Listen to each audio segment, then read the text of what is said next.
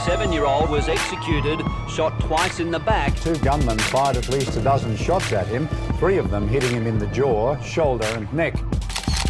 It was highly dangerous. This was a crazy time in Sydney. There were rival gangs shooting each other up everywhere. You just did not go out at night. The locals didn't go out at night. Anyone who was there after hours was either an undercover cop, a drug dealer, or a junkie looking for a hit.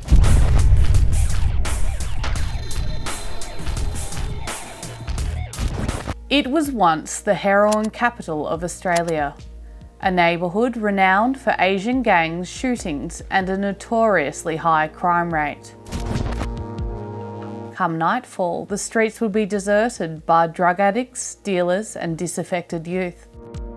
With most of the country too terrified to visit the suburb of Cabramatta in Sydney's southwest, News Corp journalist Charles Miranda was assigned to go undercover. He set up shop in a rented flat for 3 months and was told to report on the things he saw and heard in the neighbourhood derailed by drugs. Charles, thank you for joining me. Thank you.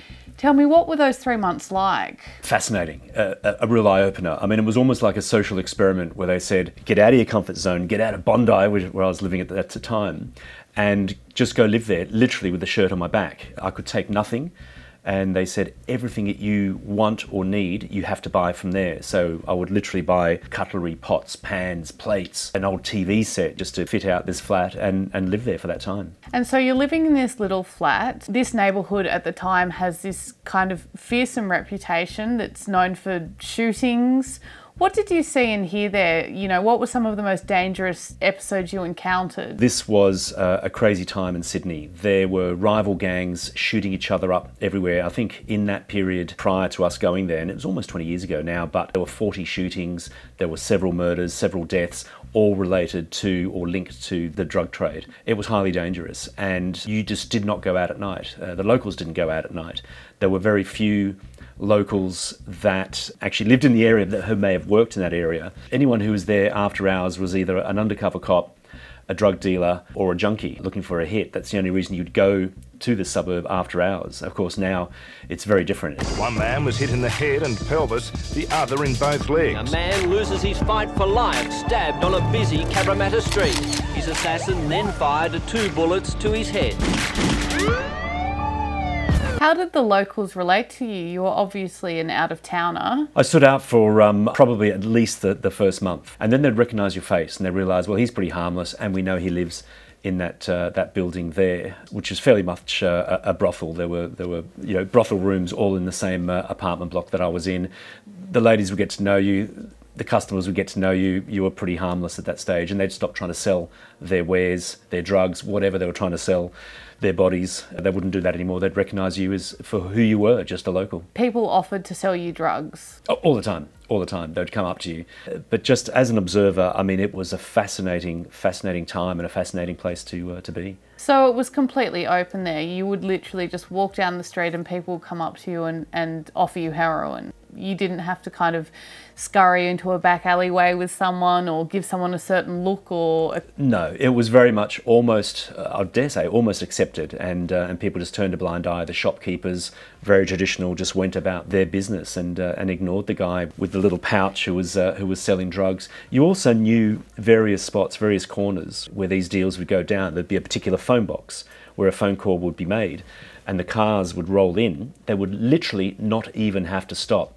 Someone would be hanging in the window, a baggie would be passed out and it would drive on.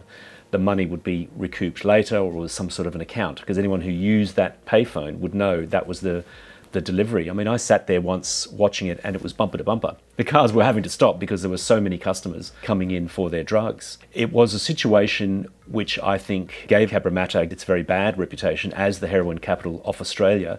There wasn't much heroin coming in to the country that wouldn't have passed through Sydney's ports, but certainly not Sydney's control of that trade at that time. What about the train? That had a certain nickname during that time, didn't it? The Smack Express, and I caught that several times. It was just a normal commuter train, but very few people commuted that way at that time. And in fact, most people who were on that train would get off at Cabramatta and buy their drugs. They were travelling out there just to get their drugs, and then they would run across the tracks to the other side, get on the train and go back into the city. I mean, it was literally that sort of business. And I think the council at the time tried to pioneer all sorts of things which were very new in those days. They're almost common, a bit more common now, but they were playing classical music and country and western style songs on repeat over and over to try and discourage people from hanging around in that area. But most people weren't anyway. They were coming, getting their drugs and going back. Did you see many overdoses? I did see some overdoses, yes, and the Narcan man, the ambos would turn up, probably not that quickly, but they would eventually turn up and try and revive these guys. It got to the stage where shopkeepers were looking at taking legal action against the police. Such was the crime rate in the suburb at the time. They'd literally had a gutful and said, this is our only avenue to get more resources, more law enforcement, police resources, whatever, into this area, would be to sue them. And they went ahead and did that. Now, you know, the argument was having a random patrol go through during the day was not enough. Putting up the sort of the blue fluoro lights so the junkies couldn't find their veins when they were shooting up, that's not good enough. You need dedicated resources at all hours. And when we went in undercover, it was around about the time that police had all sorts of specialist flying squads, for want of a better term, and we joined one for one particular operation, and things started to turn around. But one of the things that really stood out about Cabramatta at the time was many locals would have spanners in their back pockets, and you think, oh, okay, that's a bit odd. Are they all mechanics or fitters or something like that? No, it's because they all took the tap heads off their taps in their front yards to stop junkies coming and shooting up in their front yards and throwing their syringes on the lawns.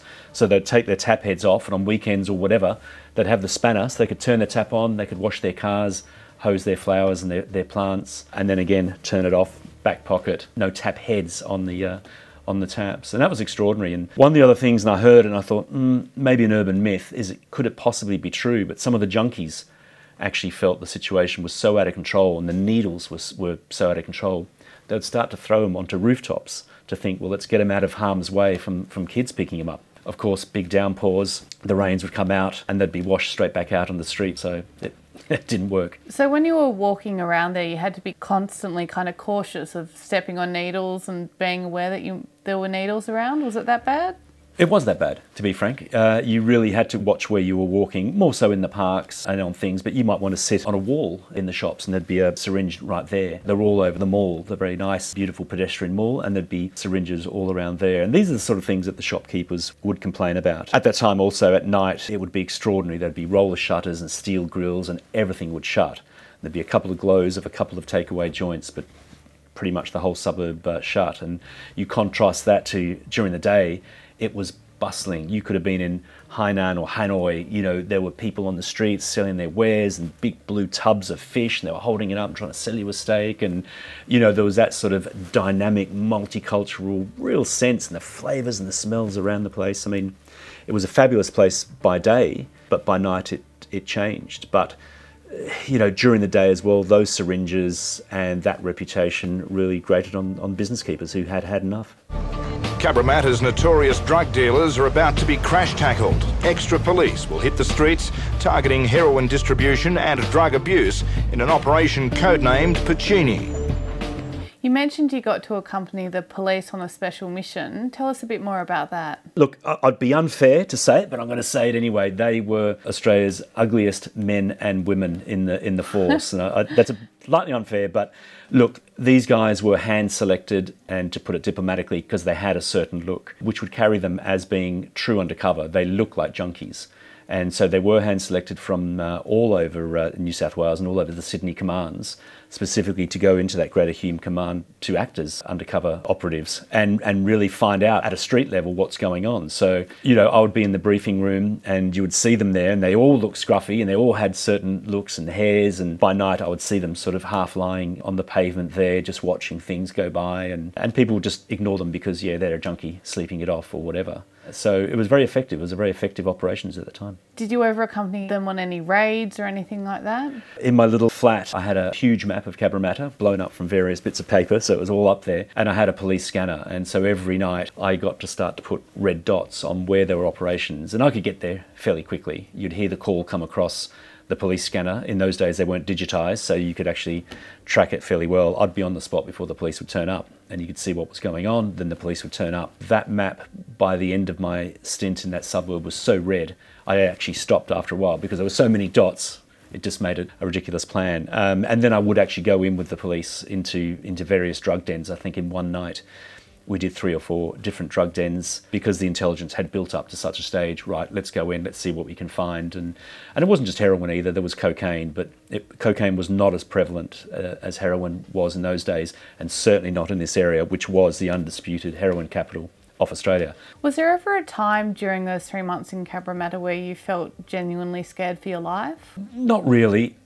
Look, there were murders and there was bashings and there was standover and there was a lot of violent crimes at that time, but they were being done by rival gangs. So it was gang on gang or gang on junkie, and nobody really wanted to draw attention by attacking a random Caucasian guy on the street. So, you know, once they approach you and try and sell you drugs and realise you weren't there to buy, they didn't bother you anymore. So I didn't feel that. Now, of course, I was probably more fearful of the junkies who were jumping out at street corners, wanted more, thought you were someone else or whatever else, and were coming at you, and you sort of had to get your skates on and just avoid them.